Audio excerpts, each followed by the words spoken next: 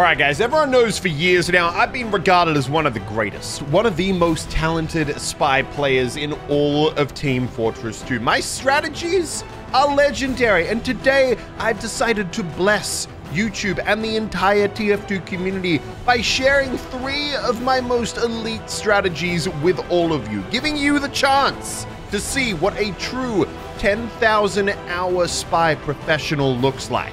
So strap yourselves in, because today your minds are going to be blown, and we're going to be starting off with one of the most basic, one of the simplest, one of the easiest spy tricks in the book, and that is, of course, the trick stab. All right, we got our big kill, we got our knife, and the most important item, the Dead Ringer. It's been nerfed into the ground, but that doesn't mean that I'm still not going to play spy like a little bitch. Now let me show you what an expert, professional TF2 spy really looks like. You know what? They may... Oh. Hopefully he's AFK and he isn't actually just looking at me right now. Actually, wait. I've got an idea. Genius. Now he'll have no idea. I'm just another part of the scenery. Okay, he still hasn't seen me. Still hasn't seen me. Still hasn't seen me. Don't come anywhere near me. All right, here we go. We're going in. Oh, God. All right, I missed the first one. That was just a warm-up. Okay, and it's not looking good. I'm fine. I'm fine. Everything's fine. This is all actually part of the plan, is what a lot of you don't realize. Okay, I forgot. One of the nerfs is you can't actually refill the Dead Ringer on ammo anymore. And that's okay, because I knew that was gonna work. All right, though. I said I was here to show you my trick stabbing prowess. And there you go, ladies and gentlemen. No idea what the hell just happened, but it worked. And then all right, and we died. See, that's the key, really. It's not about knowing how to play spy. It's about running towards enemies and going for a face stab. Oh, God. He's deaf. Don't worry. My skill with a big kill is legendary. And now we can go back in. Oh, wait. No, don't worry. I can do it again. I'm going to do it again. Come on. Oh, he's mad. He's not happy.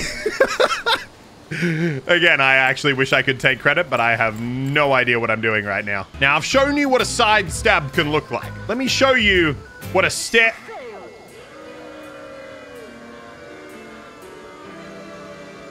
Oh, stair stab! Okay, see, I would have got that. Okay, wait. Seriously, I need to be able to get one stair stab here, or no one's going to respect me. This is a really high-level strategy. It's called... sitting. Okay, you weren't supposed to know I was here. All right, we got an engineer here. Oh, come on! So that guy was clearly a very high-level player, and sometimes they're harder to hit the stair stabs on. All right, seriously. Can we count that? Oh, now ready? You're about to see another... Okay, just when you think I can't mess things up anymore. Oh, that was almost perfect. All right, now, as I was saying, stair stabs are actually quite simple elementary tricks. Step number 1... What? God damn it, please. Now, like I said, stair stabs are extremely easy beginner tricks. Come on. Just come up these stairs, and then I'm going to go like that, all right? Yeah. So you come up the stairs, and then I'm going to go like that. Yeah. All right, ready? Whoa! Oh.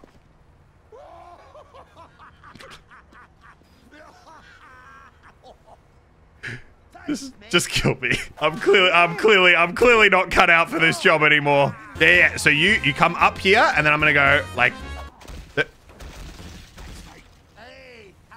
Please pretend that I did that. One more try. Ready? What? Wait. No. One more try. Yeah. Go. Ready? What? No. I can hit this. And then. Wait. No. Give me one more go. Oh! Yo! It's that easy. It's that easy, ladies and gentlemen. That is how you become the professional Team Fortress 2 spy. As you can see, simply elementary stuff. Could do it any day of the week with my eyes shut. It's simply not a problem. Wait. I could hit a montage here. Yeah. Oh my God, there we go again. That's 2 in a row, baby. That's 2 in a row. I'm literally professional. Oh, you reckon you got me? You got me? Nah, see, again, it's that easy. Another totally unsuspecting player is coming up my stairs. And then, okay, see, no, but his reactions was, oh, wait, Dominating, baby. It's that easy. So yes, as we can all see after that round, stair stabs, you know, they can be effective, but they're too easy. Who can't do a stair stab? And that's why in today's video, I'm going to be showing you some of the more elite, some of the more expert spy strategies. But to do that, first things first, we're gonna have to change map. We've already established trick stabs are easy and I'm the best in the game at them. But now it's time to show you something a little bit more unique, because as soon as this point gets captured, we're gonna move on to the highest, the most elite strategy in all of Team Fortress 2. Okay, you guys probably know what I'm about to go on about here. It is the one, the only, the Boxtrot Spy. A lot of people think this class is all about skill, about high-level tricks, but this will make you completely invisible and stop you from ending up like that spy right there. Now, as you can see, people can't see you because you're completely invisible. Seriously! Unfortunately, that spot didn't work. The good news is I've got another spot, and that's right here. Okay, this guy, I can't tell whether this other spy is actually helping my cause or if they're making it more of a problem. Honestly, though, I guess the more Boxtrot spies there are, the more we're gonna blend in. You see, like I told you, that guy is probably one of the highest scoring people on our team right now because he knows the strategy. Let's see, where is he? There you go, look at that. Femboy fishing, top of the leaderboard. This is what all the best spies use. Okay, someone, okay, he... Okay, come on, seriously, bro? Come on! A lot of people can spot me, but not the Gibber Spyro, of all people. All right, like I was saying, the most elite strategy in the game. The most elite, everyone thinks the saying is third tries the charm. The actual saying is fourth times the charm. And that is why we're now in the best spot. Perfectly blending in with the environment. Absolutely impossible to spot. All right, now as they're pushing in here, we're about... Okay, actually, I don't think we were blocking the cart. It wasn't... It literally wasn't blocking the cart. Okay, well, it's fine. We just need to slightly reposition. There we go. Now we're in the perfect spot. And as you can see, it's not blocking the cart. It's not blocking. It was not blocking the cart at all. Okay. You know what? I think that other spy had the right idea. This is actually the meta spot. All right. I am 80% certain it's going to work this time. Oh, God, no, not a Flog Pyro. Not a Flog Pyro! For the love of God. Oh, thank God. Thank you, Sentry. Okay, we're slightly repositioning here. Yeah, perfect. See, all the previous times, I just had fractionally wrong positioning. Look at that. He's got no idea. He had no clue. There we go. Proof. Proof that the meme strat is a success. Now, a lot of people might think that we're currently defending so successfully because of that sentry gun, but you'd be wrong.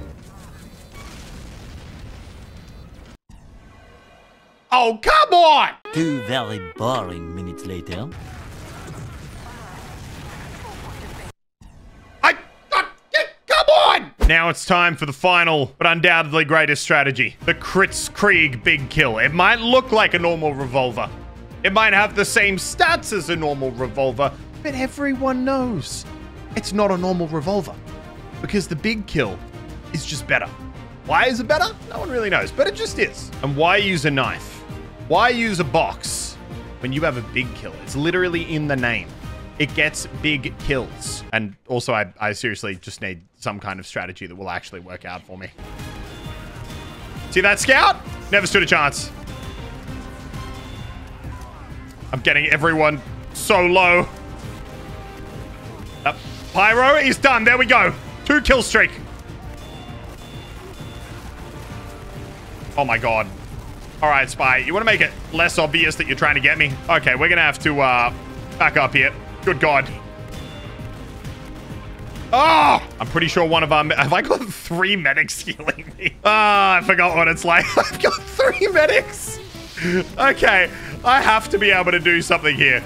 If I can't do something with 3 medics in me like this, then that's just going to be straight up embarrassing. Pros and cons of being called Muzilk in a game of TF2. On one hand, you get people like that who absolutely spend the whole game is trying to shoot my medics. Leave them alone. I need their crits. You're never going to headshot me, bro. Never going to headshot me. Okay, I should probably back up. Bro, okay. The downside is you get people like that spy who have no goal in life other than trying to backstab you, even though I'm a spy. Okay, we're gonna need these crits very soon. Come on. Come on, Scout. There we go. Oh my god, we're gonna get on the point. Get on the point. Clutch it. This is what I needed. Where are the enemies? Where are the freaking enemies? All right, that was not ideal, but look, the point is I defended the point and I'm alive. I've only got one shot at this. One shot for people to take my spy tips video seriously. Look at all that damage. And I'm top scorer on the team. So hate all you want, but it turns out all you need is a big kill and 3 pocket medics, and you too could be a top scorer. We gotta back up here. There we go, another one. Oh god, they're on the point. Oh god. Oh, come team! All right, well, that wasn't my fault. I didn't have enough medics.